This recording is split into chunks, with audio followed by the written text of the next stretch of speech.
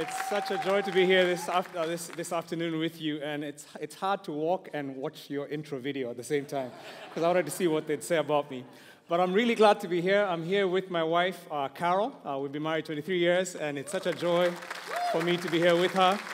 We serve in Nairobi, Kenya, a church called Mavuno Church, and we have 3 teenagers in our house, which keeps us humble and praying.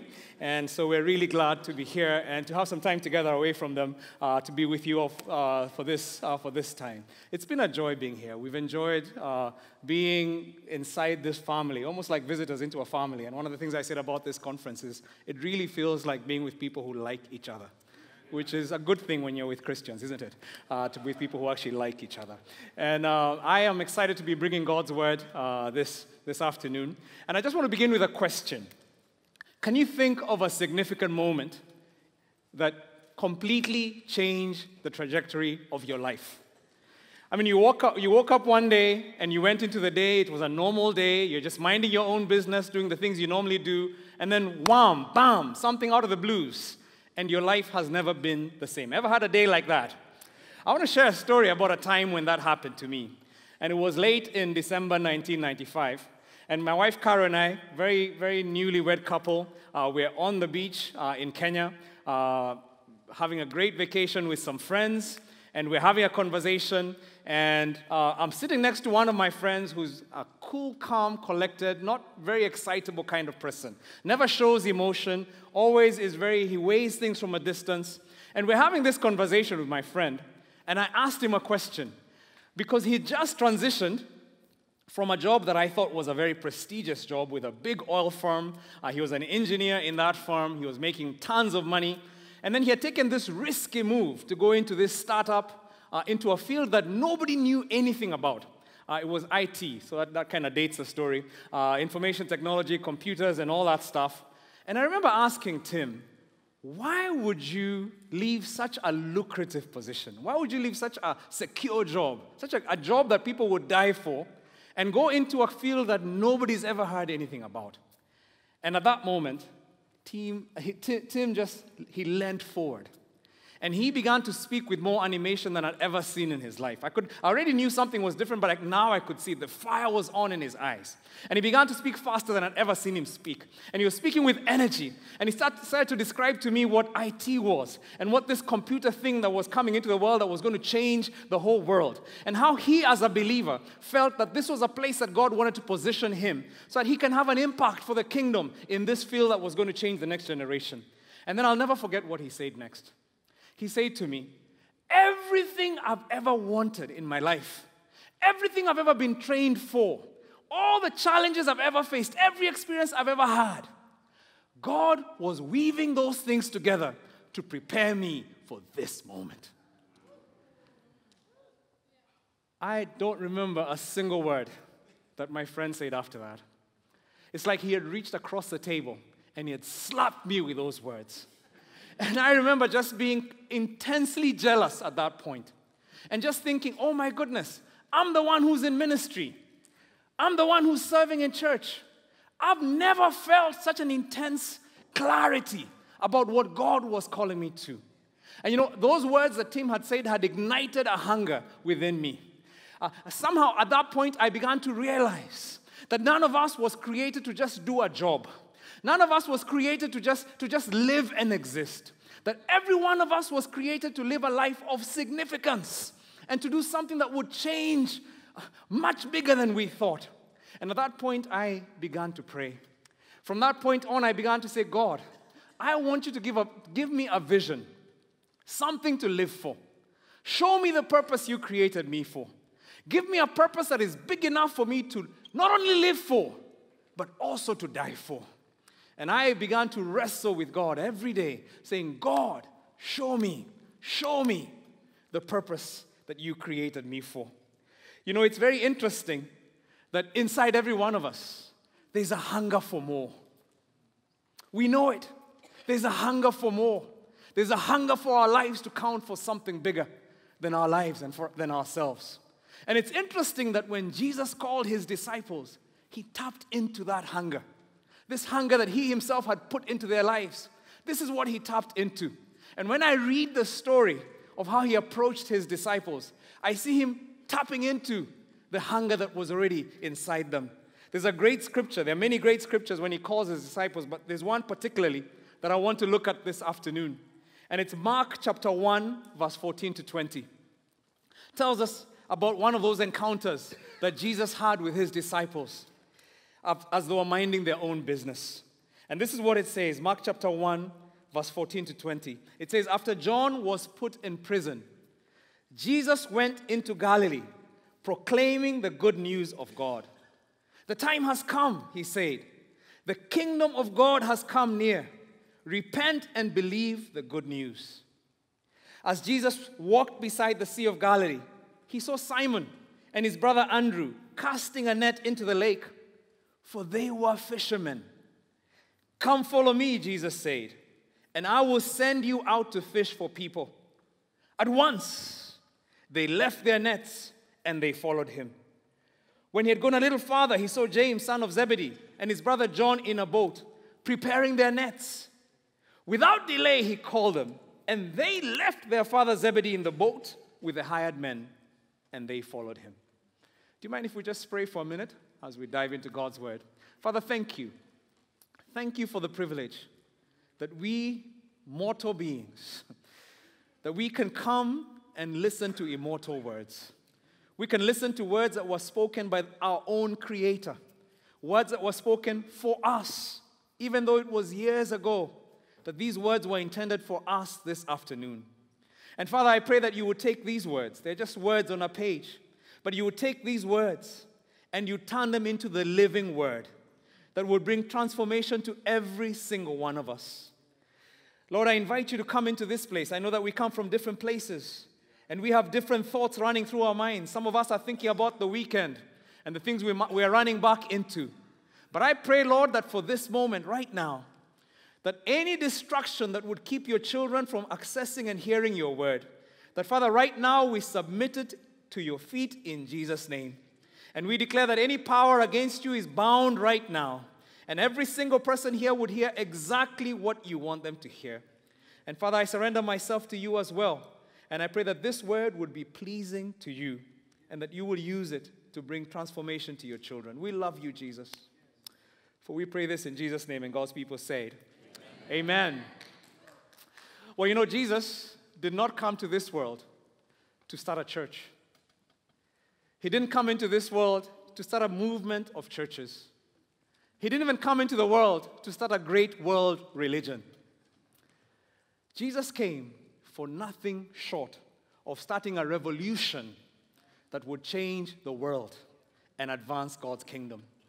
It's very interesting that when you hear Jesus, when you listen to his message, you know, we are preachers and we preach about Jesus' words, and there are many sermons about being born again. And I always say it's very interesting, striking to me that in the scripture, Jesus speaks about being born again once. Book of John, to this man called Nicodemus. But if you read every sermon of Jesus, what did he preach about? The kingdom of God. The kingdom of God. The kingdom of God. What is this kingdom? What is kingdom? You know, the kingdom of God simply meant the rule of God, the authority of God coming on earth. This is why Jesus was killed, by the way, because this was a treasonable message. He was basically saying that he's here to speak about a new power that is here to take over. And all the people who knew that there was already a power in control, I mean, they were scared when they heard those words. Because he was talking about the fact that God is here to take authority over the things that he already created. Now, it's interesting because many of his listeners thought he was talking about a political revolution. I mean, they were tired of the colonizing influence of the Romans. And they thought maybe this is the one who's come to free us from the yoke of oppression.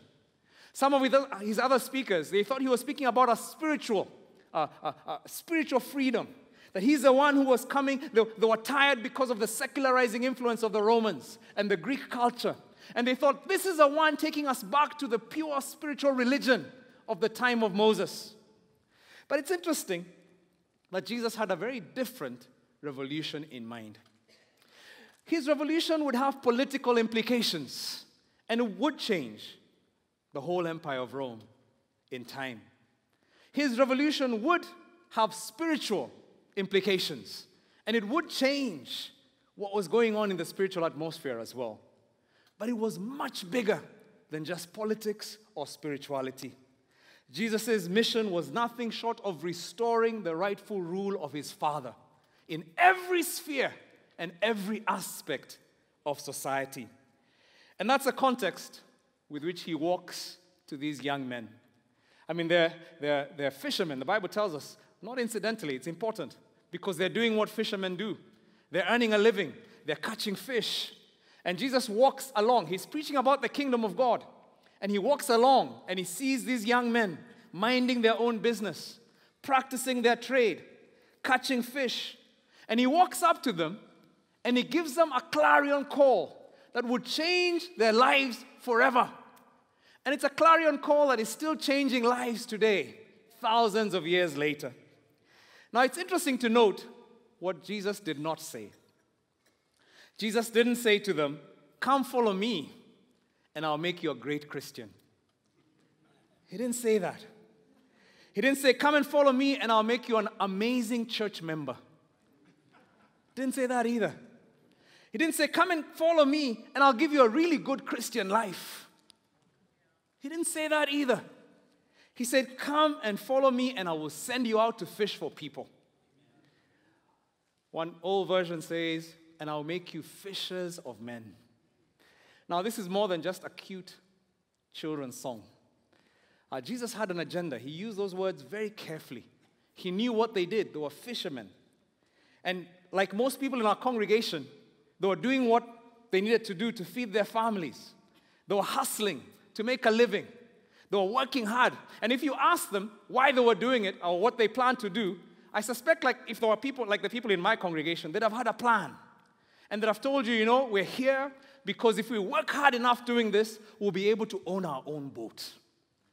And you ask them, why do you want to do that? Or what do you want to do with that? And they say, with that, then we have the resource, and we can make more money, and we can have a fleet of boats. And then they'll say, and when that happens, then we can form a partnership with the Zebedee brothers in the cove over there. And we can control fishing on this side of the lake.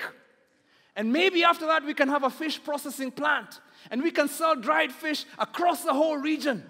And then we'll be set for life. The people in my congregation will probably say that. Now, the interesting thing about Jesus, and I love this about him, he didn't trash their ambitions. He didn't tell them, that's rubbish. Why are you talking about this? He didn't do that. He didn't demean the things that they were focused on. It's like he said, catching fish, that's not a bad thing. But let me show you what I made you to catch. Let me show you what I really made you to catch. And he says, you're not going to just catch fish.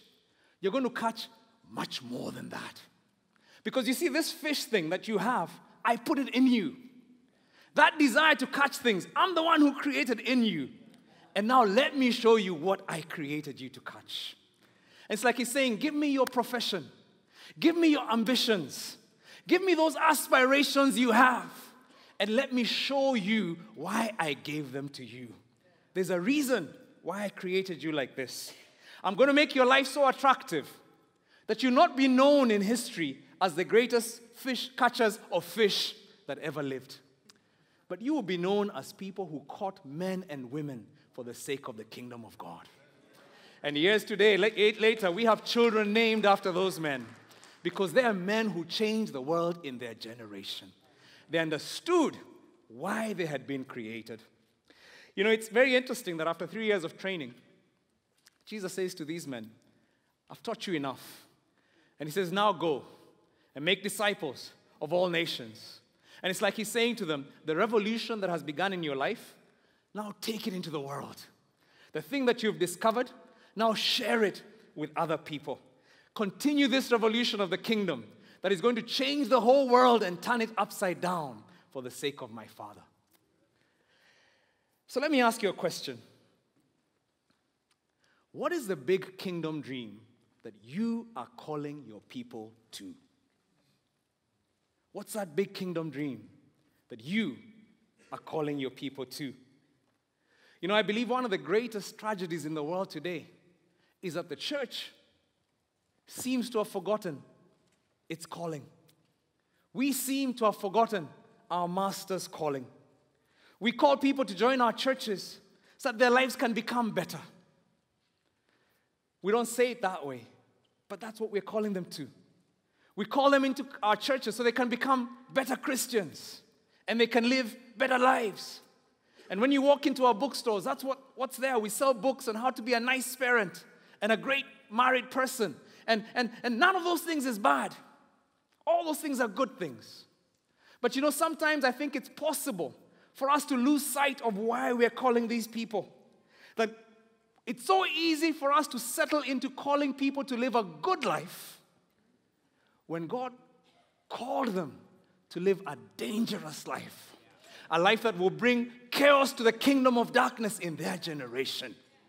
And this is what God is calling every Christian to. And I believe it's a huge part. This losing this focus, it's a big part of what turns off people in my culture from the gospel. Because they look into the church and they see people and they see that these people have the same small aspirations as they do as well. They're living for the same small things. It's just that they've spiritualized those things. But it's the same things. And there's no difference. It's just that yours is spiritual and mine is secular, but we're living for the same small dreams. And it turns people away from the church because they don't see any difference. And so I want to ask you that question again. What is the big kingdom dream that you are calling your people to? My conversation with my friend Tim that day, oh my goodness, it started up a season of holy discontent in my life. And I could no longer live for the small dreams that I was living for. And I began to pray, God, show me why you created me. Give me this reason to live. Give me this thing that is so big that I'll not only just be willing to live for it, I will be willing to give my life for it at a minute's notice. I wanted to live for this thing. And that thing that Tim said, it set me off on a journey. And I wrestled with God. I said, God, I will not let you go until you bless me, until you show me why you made me. And it set me off on a journey. And that journey culminated with me 10 years later, helped by a team to start Mavuno Church. And Mavuno, it's a Swahili word that means harvest. And right from the beginning, we were committed that we didn't just want to start a nice church to create nice Christians, but we wanted to start a church that would be so revolutionary and so useful to the community it was in, that if the government or the city ever tried to shut us down, that the people in the slums next to the church, that the Muslims in our neighborhood, that they would protest and they would picket around our church and they would say, you can't shut those people down, they are useful to us. And this was our determination, and this is what we set out to do. And the mission statement that God gave us at that time is turning ordinary people into fearless influencers of society. So this is what I think God wants every one of us to be. We have ordinary dreams. We want to live a safe life. We want to live a nice life. And sometimes the church seems to almost affirm that dream and say, God just wants you to live such a nice, safe life. But that's not what God wants for you. Those are small dreams. God wants you to be a fearless influencer of society. And this is what we set out to do. And it's very interesting that having set out on this journey, it's completely changed us. It's completely changed how we do church. It completely changed the way we set out to disciple people. It completely changed everything we set out to do. And 12 years later, God has been so faithful. We've seen lives changed across our city as we set out to call people to big dreams. As we set out to ask every person in our church, hey, what is the purpose God made you for? And as we began to realize that our job as the priests, our job as the pastors, was not to be the ones up front doing the ministry. It was to release the congregation of God so that they could go out into the world and change the world in their generation. And so we call people out and we say, what is God calling you to? And whenever we disciple, in all our discipleship process, this is a question we're asking. What is your purpose? What is the big thing that God created you for? And it's very interesting that 12 years later, God has spread us as a movement. We're so grateful to God that right now we exist in 10 different countries. And the churches in every one of those countries is people who are discovering their purpose and who are going out to change the world. Our vision, by the way, is to start a culture-defining church in every capital city of Africa and the gateway cities of the world by 2035. And we know that we cannot live such a big vision or such a big dream unless God himself does it. Amen? If you have a dream right now that doesn't make you sweat, it's not from God. Yeah? If you have a dream that doesn't wake you up at night thinking, that dream is not from God. In fact, I want to say, if you don't have a dream where you think, even God must be sweating at this one, maybe it's not a God dream. And we sleep, I lose sleep over this dream. It's like, God, how will you do it? And my goodness, it's been a journey of faith and adventure. Just seeing God. One of our church plants is in Berlin, Germany. And I think that's been the most exciting adventure, one of the most exciting adventures for me to see a church in Africa, planting a church in a wealthy suburb of a city that has 2% Christians. One of the hardest places in Germany to start a church. And I was asking God for easier places to start. And God sent us to Berlin. And the church had about maybe 10 people when we connected with them. And they asked us, would you come and take us over? And so by God's grace, we went into Berlin. And we had a young German couple that was part of our congregation that we'd discipled for 3 years. And we sent them back and we said, would you lead that church? And I mean, they were young, they grew up in atheist East Germany, no Christian background and God had just helped them really blossom and grow. And they went back among their own people, and they began to disciple people and lead people into their purpose. And today, by God's grace, that church that was dying is a church of 100 and something people, young people. The church has renewed in age as well. All German speaking. I mean, that's always fun for me to visit, and they have to translate what they're saying. But it's fun to just see what God is doing. And I say, to God be the glory. To God be the glory. You see, when you have a kingdom dream and it happens, you can never take glory to yourself. Because you say, only God could have done that. Only God could have allowed a church in Africa to plant a church in Berlin. 100 years ago, the Germans sent missionaries. That's why we're here. That's why I'm a Christian, is because they send missionaries to my country. But it's a joy that 100 years later, we can send missionaries to their own country. Only God could do that. Only God. So what's a big kingdom dream that you're calling the people in your congregation to? I'm going to tell you a few stories because I'm an African preacher. Africans like to tell stories. I don't know if you know this. Is that okay if I tell stories? Okay, all right, good. Awesome. So I'll tell you a few stories about people in our church who have discovered the big kingdom dream that God created them for. And I'll start with the story of Anne. Anne was just a beautiful young lady, young designer. Her family ran an export company. First time I heard about Anne was from her sister, who God had brought to our church, was an amazing Christian, loved God, and was praying for her sister. She was desperately praying that her sister would come to know Christ. We have a program in our church we call Muriithi, and here in this country it's called Rooted. And so she did Rooted, and she began to pray for a group that she would influence, and her sister was one of them. And I remember her sharing and saying, pray for my sister. And one day we had a big service, and she invited her sister to come, and Anne came. And we're all so excited that Anne showed up. And Anne actually gave her life to Jesus when she came to church. But not only did she do that, she joined Muriithi, this 10-week experience. She signed up for it the first day she came to our church.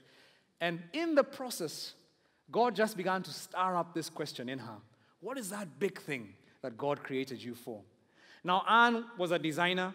Her family had an export business. And so those are the things she knew. But she began to ask God, show me why you made me, God. Show me why you gave me these things that I have in my hands. And around that time, in 2008, our country had a traumatic experience, post-election violence. And our country was very divided. And there was violence in our country. And people were displaced. Quite a few people were displaced from their homes. And Anne, at that point, began to think, maybe this is what God made me for. Maybe I have something to offer into this mess. And so she put a small group of people together who had been displaced from their homes, had lost their income. And she began to train them how to do jewelry because she's a great artist. And she makes great earrings and jewelry. She began to put these groups together so they could do that. And they made some jewelry, and she was able to use some of our connections to start selling the jewelry. And she made some money and gave it to them. And slowly, a kingdom idea began to shape in her heart. And out of this, God gave birth to an organization that today we call Bawa Hope. And Bawa is a dove. The sign of it is a dove, a flying dove, which is peace and hope. And she brings peace and hope into communities. And what Anne today has done is taken different groups of very disenfranchised, the poorest of the poor, and she's put them into groups of men and women. And she's taught them how to create this amazing jewelry. And because of God's favor upon her business, she's been able to export it across the whole world. She goes into trade fairs across the world and sells their jewelry and then remits the money back to them. Because of Anne, this one young girl, cynical person, living a completely complacent life, understanding her purpose, today there are families across our nation who've been completely pulled out of poverty. I mean, it's amazing to watch their stories. I mean, you walk around and you see Anne and she's on fire. She loves what she does. Can I tell you another story? I'll tell you, this is another favorite one of mine, and I don't have pictures to support this one, but I just thought about it, so I'll tell you. And this is Daisy. Daisy is a housewife, homemaker, pretty comfortable life, didn't have to work, her husband had a good job. And so what Daisy did is she came into the church and did this Muriithi experience. Again, God just began to speak to her heart. She'd been a Christian for a long time, but never really asked what her purpose was. So she began to ask God, why did you create me? What's the big kingdom dream you made me for? And on the same day, 3 people asked her for a loan. 3 different people that worked for her husband. One of the people was her husband's driver. The other person was the gate man, the person who guarded their apartment complex where they lived. And the third person was, I think, the person who cleaned their apartment. And all of them told her the same story. I'm out of money. I'm not able to borrow money to tide me over to the end of the month. Could you give me a little loan to help me go to the end of the month? And as Daisy was going to do the easy thing, which is just to give them a handout, something in her heart rung, and she said, maybe this is what God made me for. And Daisy asked the 3 of them, said, if you will come next week to my house. She gave them something, but said, next week if you come to my house and bring a friend, and I'll help you put together a little group where you can start to save well. And I'll teach you some of the things I've learned about managing money. And hopefully what will happen is if we can save enough money, I'll double it, I'll put in some of my own seed money, and we can help you start businesses. And the next week, she's expecting 6 people to show up in her living room, 15 come. And so Daisy is just in shock, and she's calling a friend from her life group in church, please come and help us. And so the friend comes, and they make enough snacks for everybody. And then she says to them, if you could just start saving, and they start to save. And as she's praying how to help them, God gives her a divine idea. And she figures out, instead of giving them money and expecting them to start a business, what if I do some research in the areas they live in and find 3 or 4 businesses that are doing well? And then I'll do a business plan for each of those. I mean, God just was leading her in this. She did a business plan for each of those. And then instead of lending them money, she gave them products. She lent them products. And they went and sold those products using her little business plan. And they were able to sell everything out and came back and got more product. And soon there were businesses flourishing in her group. Her group did so well, they invited their friends. And another group formed. And fast forward to today, and it's just been a miracle. One of the volunteers in her group, one of the church volunteers who joined her little initiative was a young politician's wife. And a few years ago, that politician was elected as our deputy president for our country. And he was so intrigued by what was going on and had seen such incredible life change through this ministry. They made that their big thing, he and his wife. And today, because of their influence and through their help, Daisy's organization has given loans to over 100,000 families in our nation. I mean, this is one housewife, one homemaker who's probably thinking that this is all. She's just looking after her children. She's thinking this is a big kingdom dream. And God shows her, I made you for more. And today she's changed. I mean, there are people, we meet people whenever we walk into our ministry who were selling their bodies because they were so desperate to make money. They were selling their bodies in prostitution. And today, they not only own homes, they provide employment for others. I mean, this is living for a kingdom dream. I mean, I could tell you stories about people like Richard, a hip-hop artist, whose biggest dream was to win a Grammy Award, and who was just living a selfish life. began to discover his kingdom purpose and started an organization called Clean the Airwaves. And through his influence, it's changed the airwaves in our country. I mean, they've been able to influence. He got a group of producers together, and they began to have a dream of what would it look like to change our culture's downward trajectory in the media that is destroying family values. And just because of those conversations, they were able to clean the airwaves. And today, if you come to our country, I mean, it's one of those really radical things that nobody knows how it began except those of us who are on the inside. We have, like, if you turn on your TV on a Sunday, there's Christian programming in all the main TV stations. And I can tell you, 10 years ago, it was just skimpily dressed people and just all the rubbish you'd expect from the media. But just one hip-hop artist asking the question, what did God make me for? I mean, I could tell you about Ken, who was a young, aspiring film producer who was doing really well. And when he began to ask that question, God led him to start a film school in the slums. And today what he's doing is teaching young, mostly Muslim children how to make films about their life. And as he began to do that, these young people began to get incredible jobs and began to provide for their families. And today a whole community has been changed of young Muslims who've been changed. And many of them have started to follow Jesus. And they don't see it as conversion. They just say, I want the Jesus that Ken has. I mean, this is what it is. And I want to tell you this, that if you ask any of these people and many others why they do what they do, you know what's going to happen? They're going to sit up. And a fire is going to come on in their eyes. And they're going to start telling you how this is the thing that they were created for. And you know, it's so amazing that they don't have to get into evangelism mode, like we Christians sometimes do. That just as they tell you their story, you will be compelled. And you're going to start asking questions about, where do you go to church again? Because I want what you have. What's that kingdom dream that you are calling the people in your congregation to? If there's one thing I'd like us, and I'd like to encourage you as my fellow ministers, brothers and sisters, is that you will not make the mistake of calling your people to live and to give their lives for small human dreams. Please don't make the mistake of calling the people that you lead to live lives, small lives, that are not the lives that God died for. Call your people to live big lives, to live adventurous lives of faith, to live lives of sacrifice, to live for something that is worth not just living for, but also dying for. And this is what I sense that the Lord wanted me to speak about this afternoon. And I want to pray for us. Is that okay if I pray? I guess this is a Christian conference, so it should be okay. I'd like to pray for us. And I really sense, as I share God's word this afternoon, that there's some people here who, as you've heard God's word, that there's a conviction in your heart. And you recognize that I've been living for a small dream. I've been living for, I may even be in ministry, but I'm living for a small dream. Maybe I've even been in ministry for many years. But when I assess my life and as I listen to God right now, I recognize that this is not the God dream that God created me for. I want to speak to somebody here. You know, it's amazing. You might even be 80 years old. And you realize right now that I'm living for a small dream.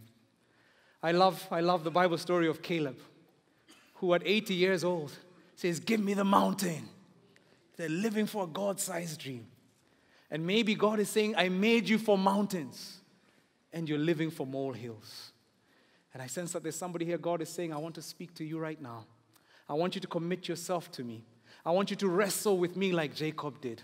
I want you to ask me to give you your new name and to show you the reason I created you. And so I'm going to be praying for you in a second. The second group I want to pray for is I sense that there's some ministers here that God has spoken to, and you're convicted because you've been calling your people to a small dream. You've been raising people to be safe Christians and not the radical kingdom changers, kingdom shapers that God called them to. And I want to pray for you, my fellow brothers and sisters who are in that position. So I'm going to do a very African thing here. I don't know if it's something that you do in your church. Maybe you've never done this. But I'm going to ask you, if God is speaking to you, that you would stand up. If it is you that God is speaking to and you want to say, God, I want to wrestle with you. I'm going to hold on to you until you show me that dream. Forgive me for living for something that is so small. Forgive me for living a small Christian life, a safe Christian life. Lord, I want to live that dangerous life you created me for.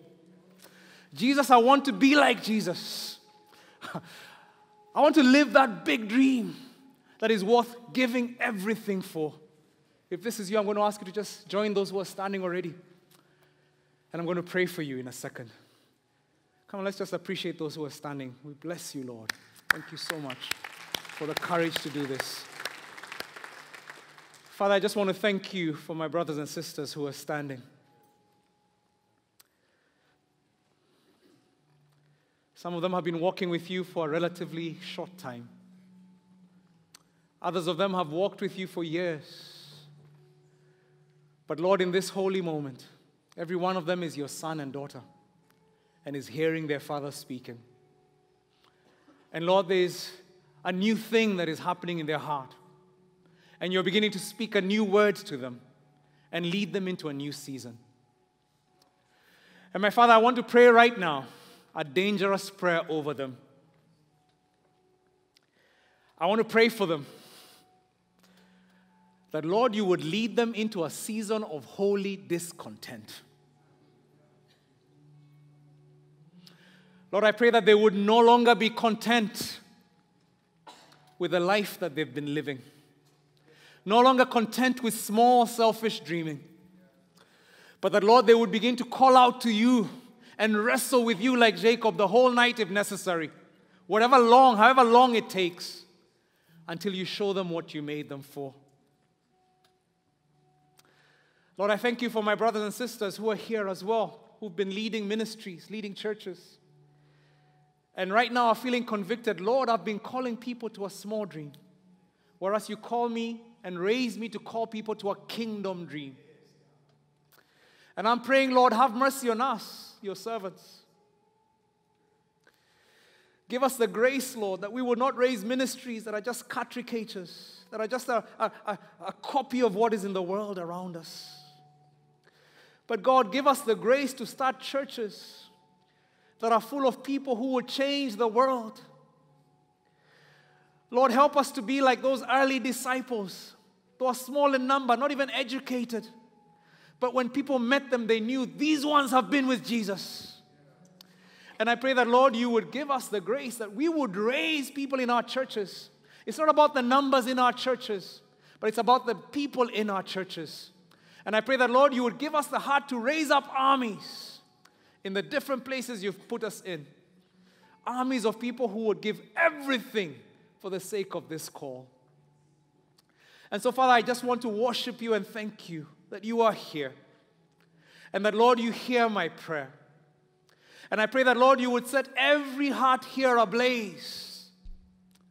Every one of us, set us ablaze, Lord. And I pray that, Lord, as we charge out from this time that has been so enriching and so fulfilling, that none of us would leave this place the same. No more selfish living or cheap giving. But that every one of us would live out of this place willing to lay down our lives for the call. And Lord, I pray for just a new spirit of revelation and wisdom. Oh, give us who are older, give us dreams. And give those who are younger visions according to your promise in Joel. And lead us into a season when we see the miracles of God in our generation.